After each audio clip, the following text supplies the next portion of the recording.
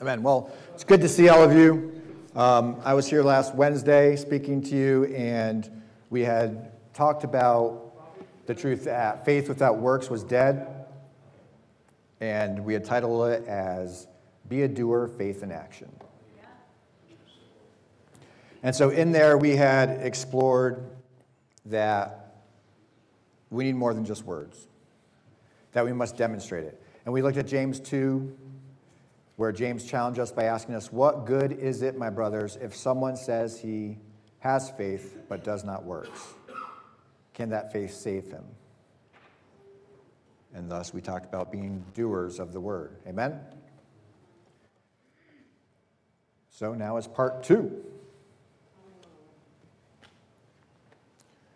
In part 2, I'm labeling as be a doer, empowered to action. And so I'd like to talk to you a little bit this morning more on the take action part and being empowered to do so. Amen? Amen. So a key point is a call to movement.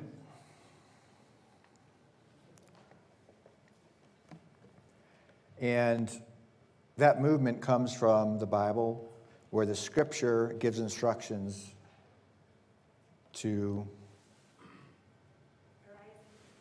thank you, arise and go. There's a lot in those few words there. But you can find a couple places in the scripture where this command is repeated, where people are told to arise and go, where it urges God's people to rise from where they are and to step into a mission that God has put in front of them. And that this commandment is not just about physical movement, but also about spiritual readiness and your willingness to act on the faith that you have. Amen? Amen. Okay, so let's move ahead here and let's turn to a scripture. Let's turn to Luke 17, verse 19.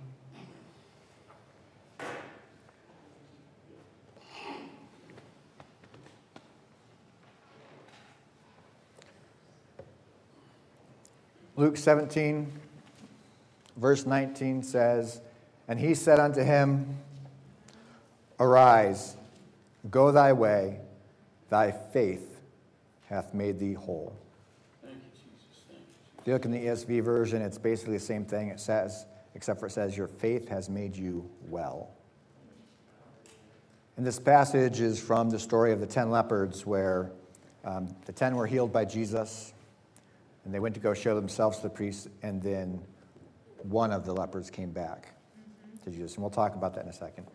If you'd like to sit, or you may be seated. Thank you for standing.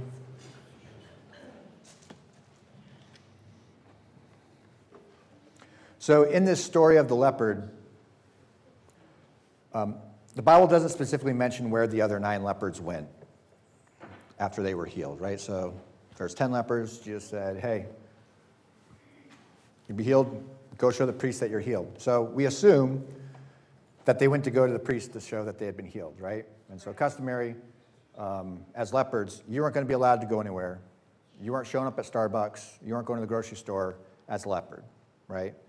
And if you thought you were, all the, leprosy had dropping off your body and you were healed, you needed a priest to say so, right? Society just was not going to bring you back in. So it made sense for Jesus to command them to go see the priest.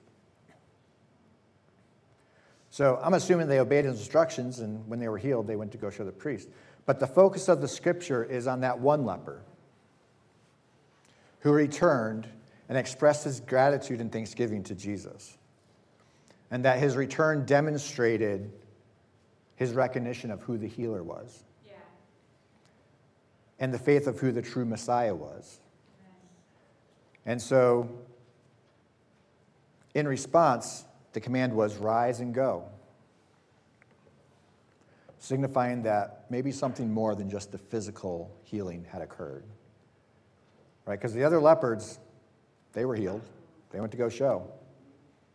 And so there was a command and a commission that was sent forth here that was empowering that one leopard by his faith for his life to be transformed. So sometimes you might just find yourself with a group of leopards. Not leopards, lepers. The people, not the animals. But maybe you're all in the same area because you don't want to get others sick. You're hanging out doing leper things. Anyone have a group of your friends that you need to go hang out with when you're in a bad mood? You know what's the worst people to hang out with when you're in a bad mood? Cheerful people. Because sometimes their cheer is contagious. And when you want to be in a bad mood, you can hang around bad people. Right? Yes. Yeah. If you're at work and you want to complain, you don't go complain to the person who has a solution. Right? You go complain with everyone else who's complaining about the thing. Right? Sometimes we sit with other lepers. But hey, we're all sinners too, and we're all here, and we're all worshiping together, right? So we can sit in the same pew, and we can feel the same spirit move. We can have the same hand of God come and touch all of our lives.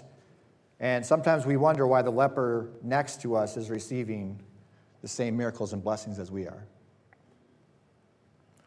Well, Jesus doesn't discriminate. There was 10 lepers. Healed them all. He didn't sit there and say, out of these 10 folks, I perceive only one will come back and thank me, so eeny, meeny, I'll pick that one, right? He healed. He did what God does. And so you may experience that everyone around you might receive the same healing, the same blessing, the same goodness, no matter what their station in life is, no matter how holy or unholy they are, right? God's not picking and choosing favorites on how he blesses. He blesses. He pours out his spirit upon just Steve Readout because he's the, most specialist person, right? It doesn't work that way, right? He pours out his spirit upon all flesh. Amen. And so the only thing I'm looking to pull out of this verse here is that distinction that God moves and works everywhere. But there's a key in how you respond that gets you to the next stage of blessing, which gets you to being told to arise and go forth. And that is not just to take the blessing and run and go to Starbucks and finally get your cup of coffee that you couldn't get for the last 5 years, right? But it's to return back to the person who healed you, to turn back to Jesus and thank him and show him that you understand he's the healer and that he's the most important in your life. And that's when he looks at you and he says, arise and go. I have a mission for you. Amen?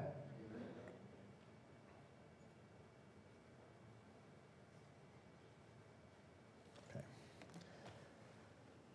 So, in all of this, understanding who our identity in Christ is foundational to living out your faith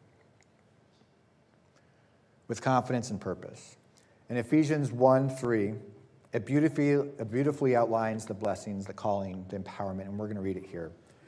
In Ephesians 1:13, verse 14, it says, in him you also, when you heard the word of truth, the gospel of your salvation, and believed in him, were sealed with the promised Holy Spirit, who is the guarantee of our inheritance until we acquire possession of it, to the praise of his glory.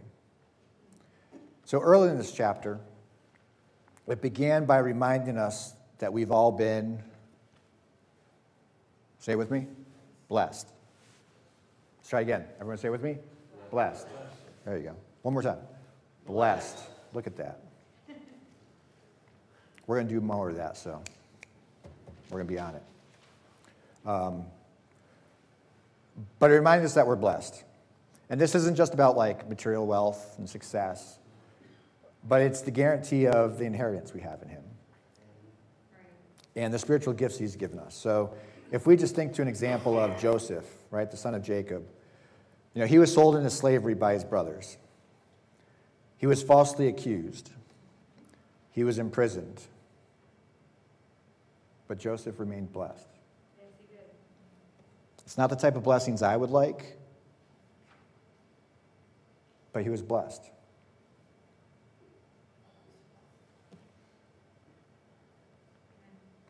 In Genesis 39, it says, "The Lord was with Joseph, and he became a successful man, and he was in the house of his Egyptian master. His master saw that the Lord was with him, and the Lord caused all that he did to succeed in his hands." So after all of that, he's not where he wanted to be. He wasn't home. He wasn't with his people. He was a slave in a different land. But yet, here he is being blessed. Joseph's blessing wasn't in his circumstance, but yet it was in the presence and the favor of God in his life, Amen. Which ultimately led him to a position of power where he could save many. I'm going to repeat that, because it's hit me. Where my blessing isn't in my circumstance, but it's in God's presence and favor. Amen? Amen?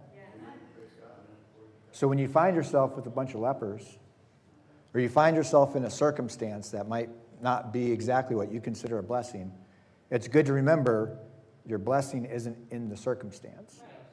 Your blessing is in God's presence. Amen? Yeah.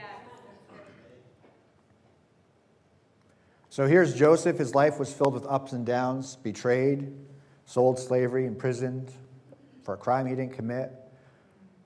He must have been feeling abandoned, but Joseph did know something powerful.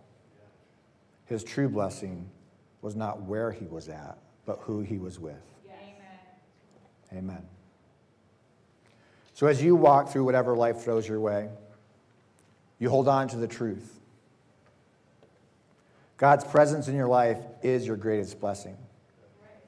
That will be your anchor, your hope, and your strength. And if you keep your eyes on him and you trust that his favor will carry you through, it will. Yeah. And we saw that with Joseph. Psalms 84:11 says, "For the Lord God is a sun and a shield. The Lord bestows favor and honor. No good thing does he withhold from those who walk. And those who walk is blameless." Jeremiah 29:11 says, "For I know the plans I have for you, declares the Lord. Plans to prosper you and not harm you. Plans to give you hope and a future." Many times I've told you or talked to you about one of the, I'll call it a revelation God let me have. I always had that vision of a God with the hammer, right? Well, this scripture is a good revelation that that picture of God with the hammer was false and an idol and something that wasn't God. Right. His plans aren't to hammer you. His plans are to prosper you and not to harm you. That's what he would like to do. Amen? Yeah. Yeah. So this verse reminds us that God has a specific plan and a specific purpose for each of you and each of our lives, and that his intentions are always for our good. So when you're in that circumstance, remember, yeah, it might be a bad circumstance, but his intentions are for good. His purpose is to bless you. Amen? Amen. God has chosen each one of us for something unique. And with that calling comes a responsibility to live that will in our lives.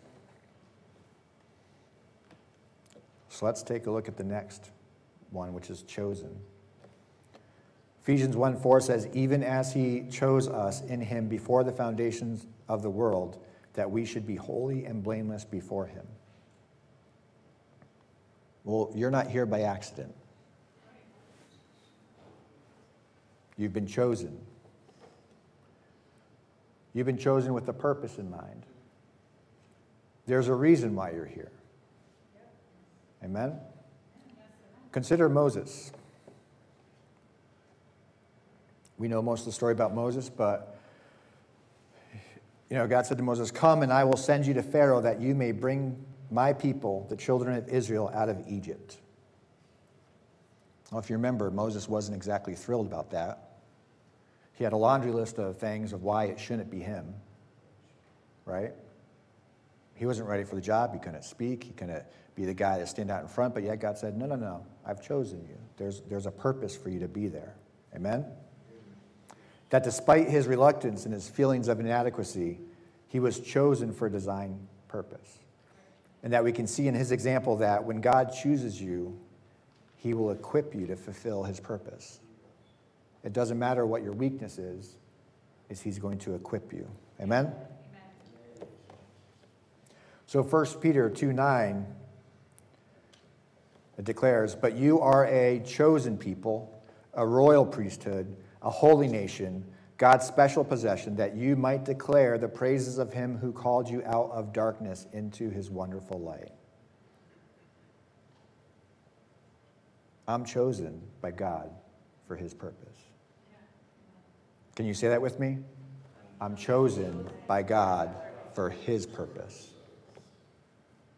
If you ever thought you didn't have a purpose, you were wrong. You're chosen by God for his purpose. Ephesians 1:13 tells us that we have been sealed with the Holy Spirit, that's the guarantee of our inheritance, that this empowerment is not just a future promise, but a present reality for us, that his Holy Spirit equips us to live out what he wants us to do, that we have the ability to take action to fulfill the good works that he has prepared for us, and that we're empowered. So think about the apostles in the early church. They're a powerful example of what we would call empowerment. You know, they received the Holy Spirit at Pentecost, and these men who were once fearful became fiery arrows for the Lord. Acts 1:8 captures this. It says, "But you will receive power when the Holy Spirit has come upon you, and you will be my witnesses in Jerusalem and in all Judea and Samaria and to the end of the earth." Well, here is Peter. Peter had not been so good. He had did some denying, right? Not exactly who you would think to be a fiery arrow for the Lord. But yet we see that he stood up and he preached with power to about 3,000 people. And we have the scriptures written that have changed the course of the world. Amen? Amen. 2 Timothy 1:7 says, "For the Spirit God gave us does not make us timid, but gives us power, love, and self-discipline." The Spirit that God has given you is not making you timid. So if you have a timid part in your life, if there's something where you're struggling to be able to stand up for what's right, well, that's not the Spirit of God. The Spirit of God has given you power. He's given you love, the ability to love. And the last and hardest one in my book here is he's given you self-discipline. He's given you the power to do what's necessary.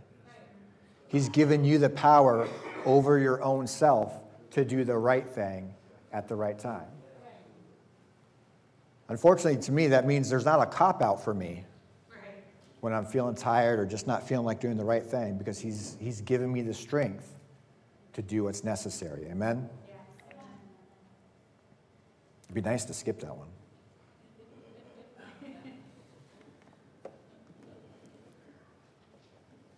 But next, as we reflect on that, we have our identity in Christ. The scripture said we're blessed, chosen, and empowered.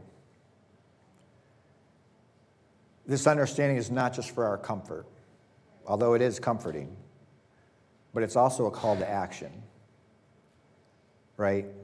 If you're blessed and you're chosen and you're empowered, well, then you're called to action, right?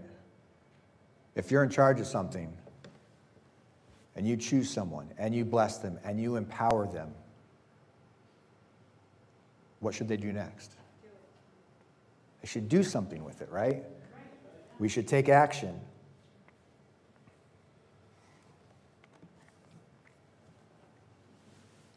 Anyone want to volunteer?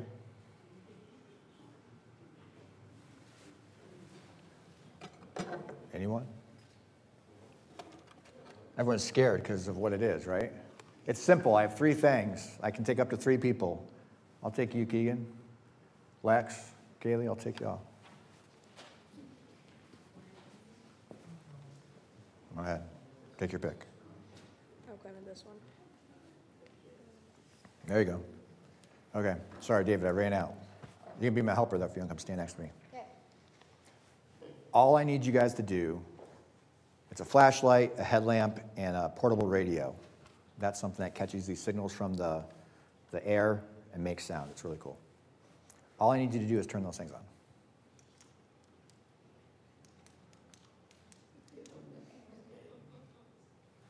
What's wrong, David? Batteries. Batteries? Oh, you guys need batteries. Wouldn't you know? You know what? Well, I do have a mission for you. I would like for you guys to turn those on. Here's one for you. Here's one for you. I'm coming back for yours, David, if you want to bring these to Lex.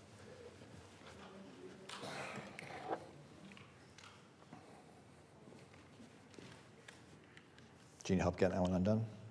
Yeah, I tightened it, sorry. These are big. Yeah, these are huge batteries. They weigh like 20. There you go, look. Awesome job. Here, let me show everyone. She got it done. Amen. Thank you very much. I don't know what's on there. We're going to be careful what's on there, but I can turn it up and it works. Anyone remember what a radio is? Oh, there's a station, AM. I don't know what they're going to say, so I'm going to turn it off, but thank you. You got it done. Awesome job. How you working on it, Lex? Let's see. Yep, they might be in backwards. Let's figure it out.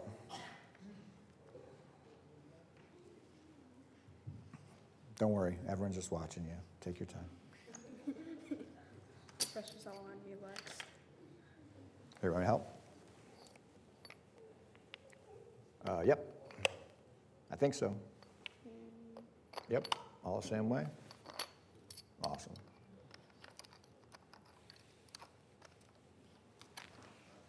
Rock on. What do you think, David? Do you think it's going to work? Probably.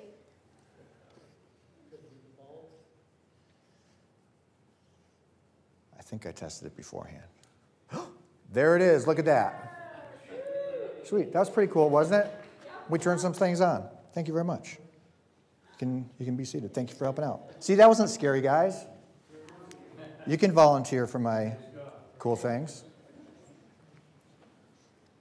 So what was the point of that?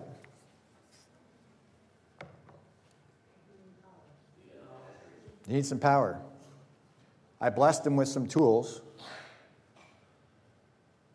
And I wanted them to do something. I gave them a mission. They had a purpose. Their purpose was to turn it on. And nothing was going to turn on until they were empowered. They were given the power, right? But with purpose, with the tools, with empowerment, they got the job done, right? They didn't need much more instructions from me. They knew what to do. When they had a question, they asked, and they got an answer. But they were empowered. And they took action. Amen? Yeah.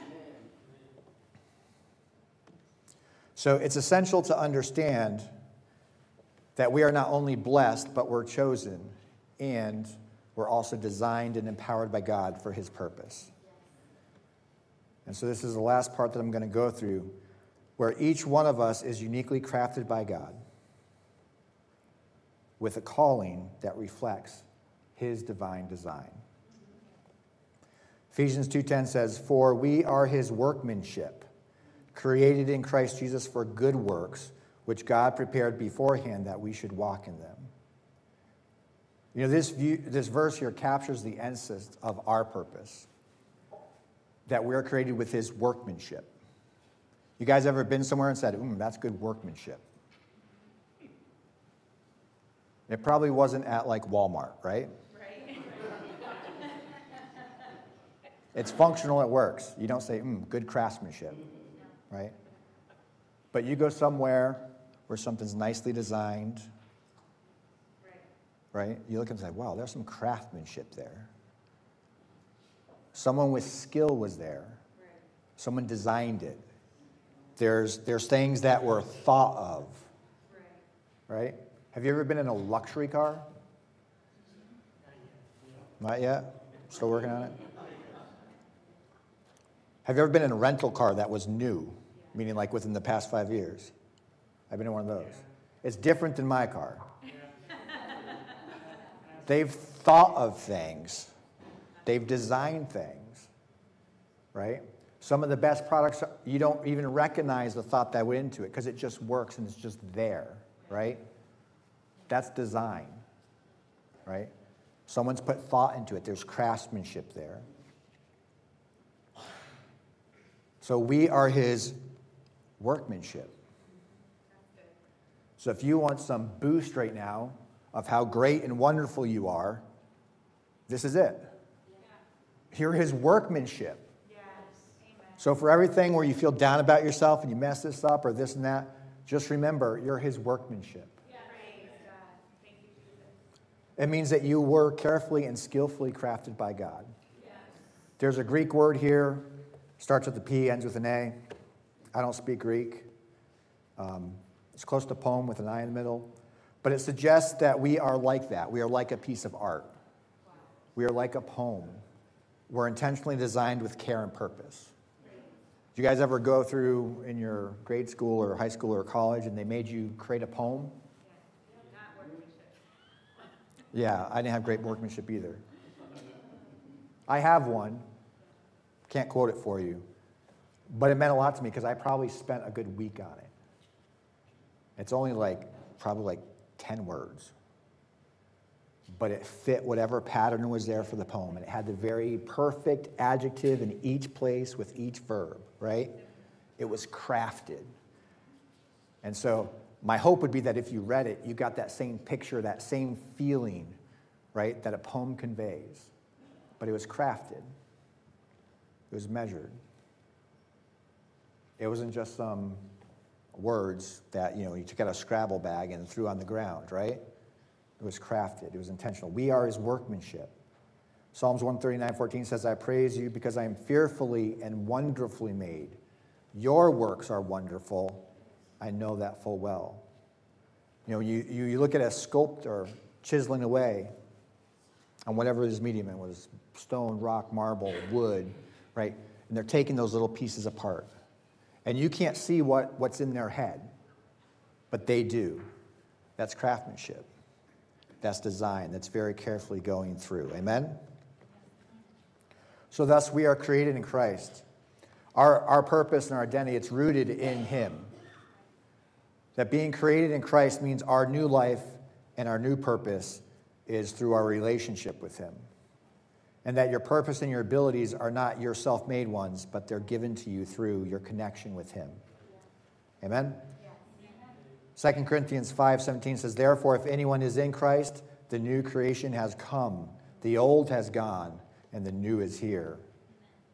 Just as that vine is connected down, and it draws all that life and that nourishment from that branch, we also draw our purpose and our strength and our nourishment from Christ. And that without him, you're not going to fulfill a purpose. You'll be unfulfilled. Doesn't matter what you're seeking or where you go or how successful you come, you will not fulfill what his creation was intended. You have to be connected with him. Amen? And we're created for good works. It says we are designed with the purpose to do good works, meaning actions that reflect God's love, his mercy, his justice in the world, which means your works aren't just random acts. They're meaningful contributions to God's plan. So if we consider the specific talents and passions you have, and if you say you're talentless, you're wrong. But you have some natural ability for something. That might be a good clue to one of the things that God has prepared to use. And that you should reflect on how God wants to use you. Amen? Matthew 5:16 says, in the same way, let your light shine before others that they may see your good deeds and glorify your Father in heaven. So when someone sees your good deeds, what is the purpose? Glorify God. See God. You know what's really cool? Is they still saw your good deeds. Am I the only one that's like, sweet? They saw a good deed. I was associated with it. I'd much rather be associated with the good things, right, than the bad. But the purpose is, you saw the good deed, but glory is for him. Amen? Think about the parable of the talents. It's in Matthew somewhere, where the servants are all given different amounts of talents, right?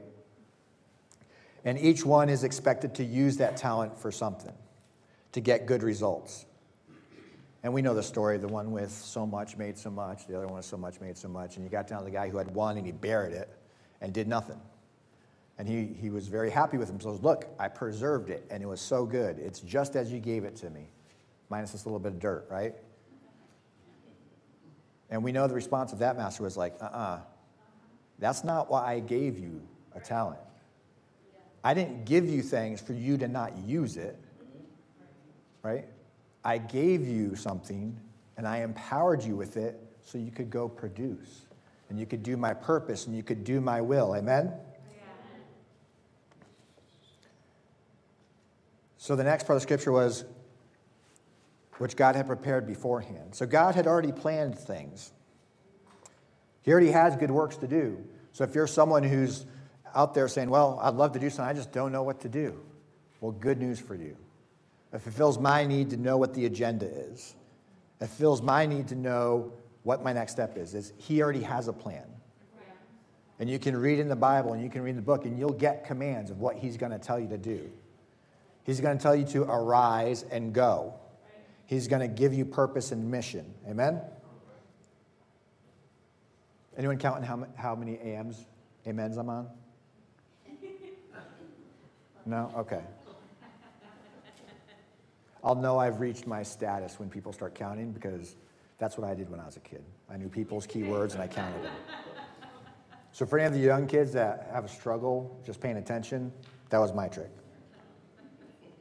Amen? But we can trust that God has a plan for your life, which includes good works for you to do. And you can seek his guidance through prayer and seek it through reading the Bible to discover what that is. Jeremiah 29:11 says, for I know the plans I have for you, plans to prosper you and not harm you, plans to give you hope and a future. Any gardeners? Yes? No, Sister Carol's a couple of us. When you have a garden, does it just happen? No. I thought it did. You just go like this with the seeds, and it happens. Makes sense, doesn't it? No, but when you have a garden, you have to plan. So imagine that gardener who plans in advance. He's carefully selecting the type of plants, where to put them, which ones to associate with, how much shade, how much water, what goes well. I can't tell you how many conversations I hear from my wife with other folks like Sherry, and they talk about plants, and names are flying this way and that way. I have no clue. They're green, they grow, right? Weeds and flowers, same thing. Anything in the path of my mower, all gets chopped down, right? A gardener has a different design. Knows how to organize so that they grow and they're fruitful and they multiply just enough, unless you're mint. And then mint's a different story. I've learned that. Next part of the scripture says that we should walk in them. And walk in them suggests ongoing, active participation in those good works. Being a part of it, being with them. That it's not just that one-time event, right? Not to just do your one good thing for the year and call it a day, right? But to have it be an active part of your life. That you live daily with the intention of fulfilling what God has for you to do. And that you're proactive and you're intentional in doing good. That you seek opportunities to serve. And that you act in alignment with his will. Amen? Another one. James 1:22. Do not merely listen to the word and so deceive yourselves. Do what it says. That's not the King James, is it? For those keeping track, that's the NIV, but I like that version because it's plain. Do not merely listen to the word and so deceive yourselves. Do what it says. Amen. So let's summarize these things, being created in Christ here. You are God's masterpiece, created in Christ Jesus with a purpose, to do good works that he has already planned for you. That's your identity, and it's up to you to walk that daily. Amen? Does it feel cool to be a masterpiece? Sometimes I think you need to remind yourself, with all your flaws and everything that goes on that you tend to let just bombard your brain and occupy you, sometimes it's good to step back and say, wait a second. The master's still working on me. You know that sharp block? He just knocked that off. Look a little bit better. He's still working. I'm a masterpiece. Amen? I'm created for good works. I might have messed up, but I'm created to do good. So why don't I do it? Let's go do something. He's already prepared a way. He's already made opportunities for you to do good. They're right in front of you. You're going to see it every day. There's going to be an opportunity for you to choose right. There's going to be an opportunity for you to help. There's going to be an opportunity for you to share God's love with someone else. And because of all that, because that way's prepared, I'm going to do it. I'm going to walk in it. Amen? Yes. Amen. Amen. So Psalms 139:13 says, "For you created my inmost being. You knit me together in my mother's womb. I praise you because I am fearfully and wonderfully made. Your works are wonderful. I know that full well." David's acknowledging that every part of him was crafted by God, even before he was born. And this truth applies to us as well. Not only are you wonderful made, but God's design for you is intentional. If you think I'm hammering the same message over and over, you're right. I am. Not only has God designed us, but he's also empowered us to carry out the good works. And empowerment comes through the Holy Spirit, which guides us, strengthens us, and equips us. Acts 1:8 says, "But you will receive power when the Holy Ghost comes on you, and you will be my witness in Jerusalem and in all Judea and Samaria and to the ends of the earth." We just read this. It's coming back up because this is the promise to his disciples, that they would get the power they needed to do the mission in front of them. Yeah. And this empowerment wasn't just for that early church. It wasn't just for those disciples. It wasn't just for the day of Pentecost, but it's for all believers.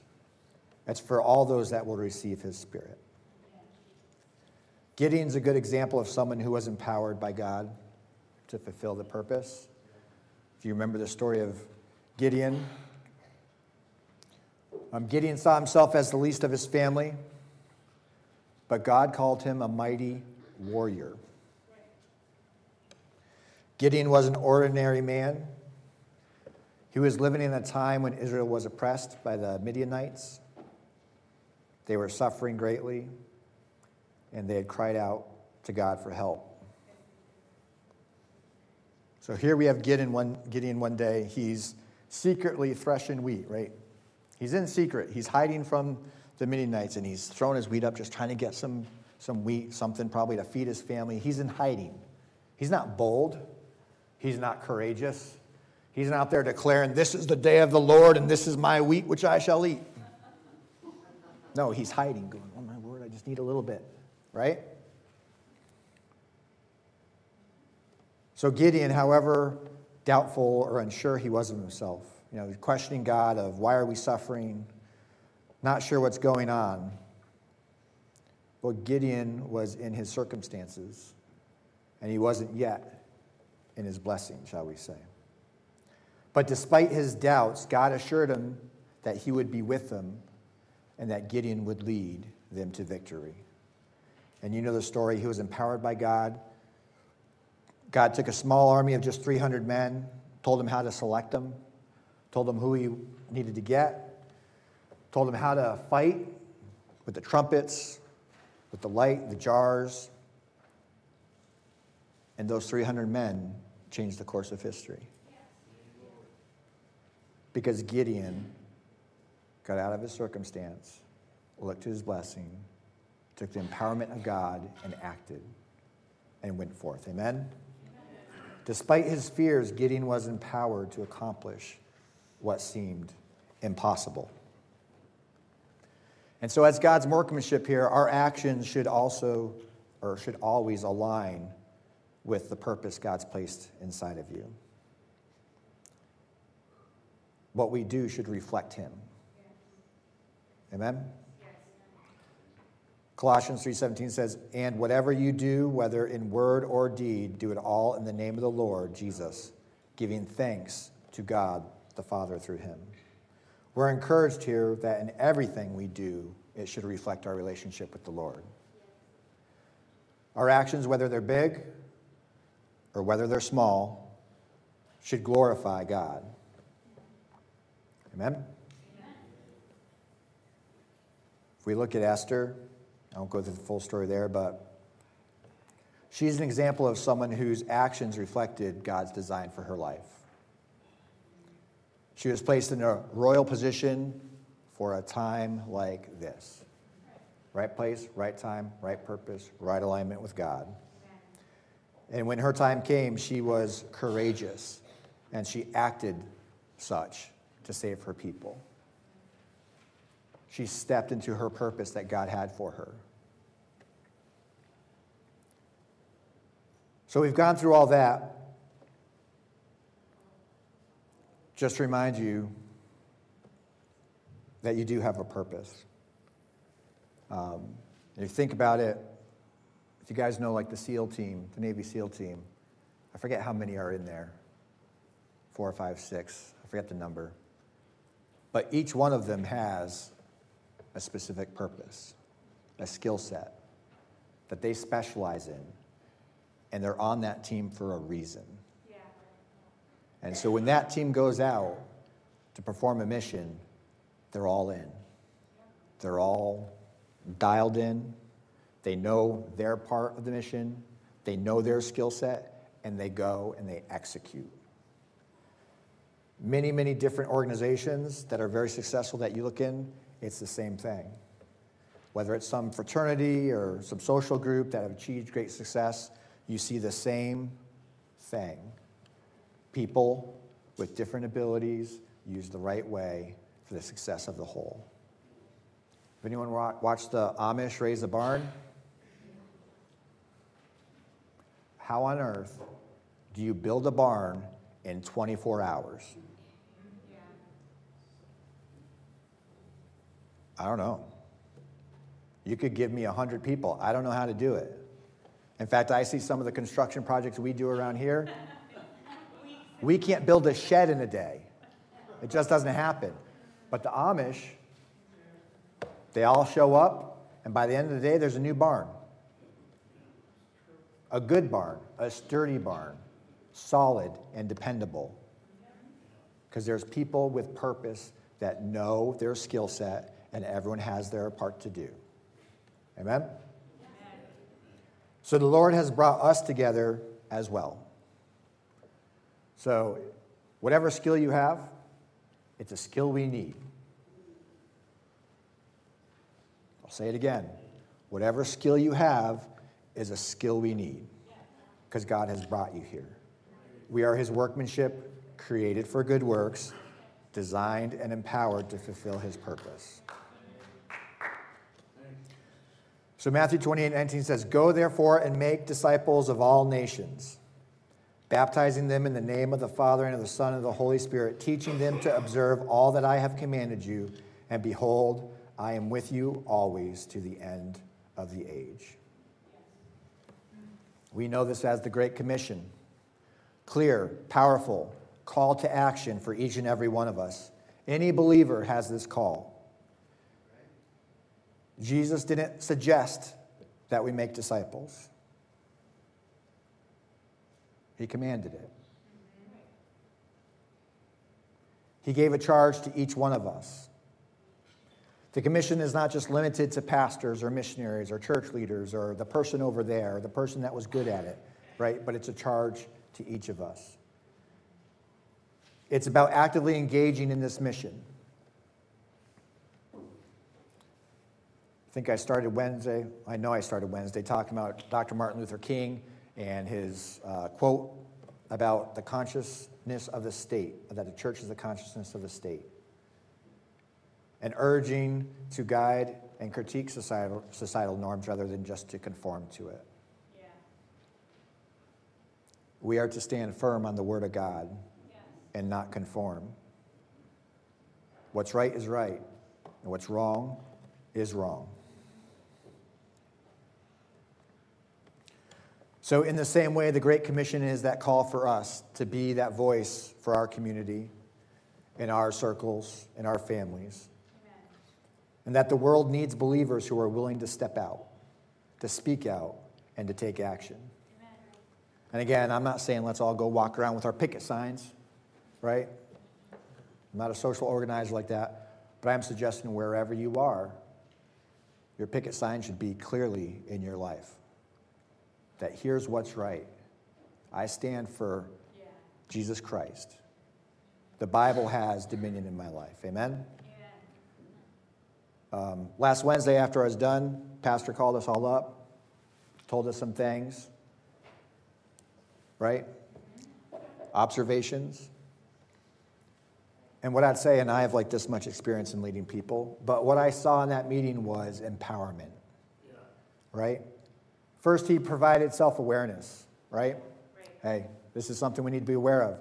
Two, he provided some resources by just simple examples of what was needed. He promoted decision-making skills. Listen, when you see this, make a decision. When you see that, make a decision. Be aware, right? Yep. He encouraged all of us to grow in our mindset. Let's think. Let's observe and let's take action. Amen. Let's improve. Yeah. He set a goal. Let's make sure we're a nice, welcoming community. Yes, sir. And then he fostered independence. You're responsible. You're responsible for you and how you act, right? And I mentioned those key 6 things because those are all attributes of a leader who empowers a team, right? Because sometimes, and I'm speaking for myself, sometimes we sit here and we're paralyzed waiting for permission to do the right thing. Right? And maybe it's because we've been told no before, maybe twice before, 3 times before. I was in a position, and there was this app we needed to build to solve the solution. I won't go into details, but I had proposed it. No. Well, that was the right thing to do.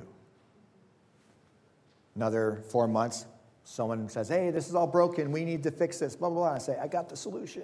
It's right here. No. I did that for 2 years, and then I grew bitter, and I didn't do it anymore. And so there I was sitting with a new boss at a new time, and he was doing this to me again. Here's this problem. We need to solve it, yada, yada, yada, yada, yada. And I stayed silent. And he's asking, and he's pressing. Finally said, Steve, do you know what to do? I was like, yeah, but we're not going to do it. I'm a great employee. And he pressed me. He's like, what do you mean? I was like, well, I'm not bothering my time. Like, I have a problem, right? I'm not bothering my time telling you what to do or how to solve it. I've been here for too long. I know this place. We're not going to do it. It's not going to work. And he looked at me and said, why? I'm like, well, I've just been told no. He's like, well, did you ask again? And I was like, well, maybe that's why you're the manager, because you have great wisdom. And the fact is, yeah, we have new leadership. It's a new chain of command. It's a different time. We actually have budget. The problem's ready for the solution that I was thinking of. And he said, well, go ask again. And I asked again. And it was the right time. It was the right place, with the right budget, with the right people, with the right support, and boom, we had a yes. Right? So I say all that to say sometimes we have a great commission in front of us. And sometimes we're just waiting. We're paralyzed, not ready to take that action just because we have something inside of us, not ready to ask, or not ready to say hi, or not ready to do that. And so my plea with you today is to take that action, to let you know you're empowered, that there's nothing stopping you. You have the Spirit of God that is guiding you to do what's needed. Amen? So as we bring this to a close, I challenge you to take that action, to let your faith be the demonstration through works. Not just to hear the word, but to do it. To ask God to strengthen you and give you the courage to live that out in your life. Whatever area it is. And I encourage you to trust that as you do step out, that he will be with you. He'll be guiding you. He'll be empowering you. Amen? Yeah. And that you will make a difference in this world. Yeah. So as you stand,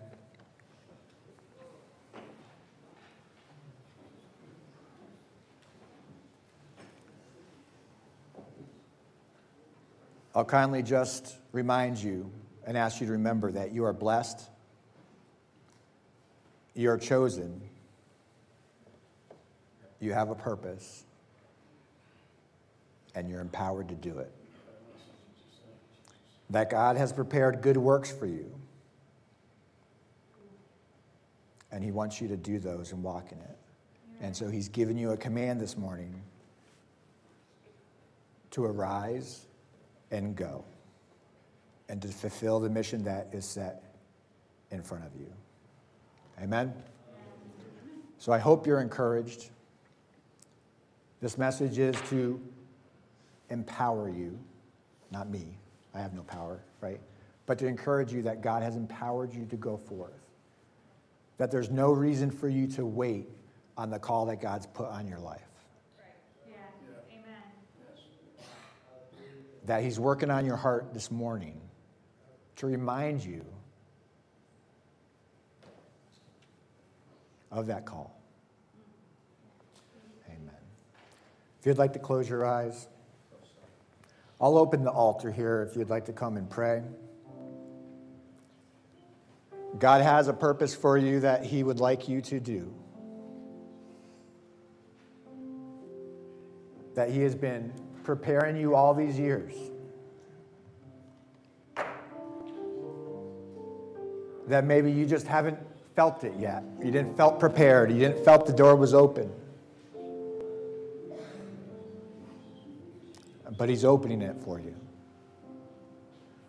And he's giving you that gentle nudge to go through. And if you need it, he'll give you the firm kick to go through as well. But he's encouraging you tonight to open up your hearts to him, to let you know that he's got control. He's designed you. He's got a path in front of you. You might not see it all, but he does. And that you don't need to worry, you don't need to fear, because he has you. And he loves you. And he wants you to arise and go, to be fulfilled in the purpose he has in front of you. Amen.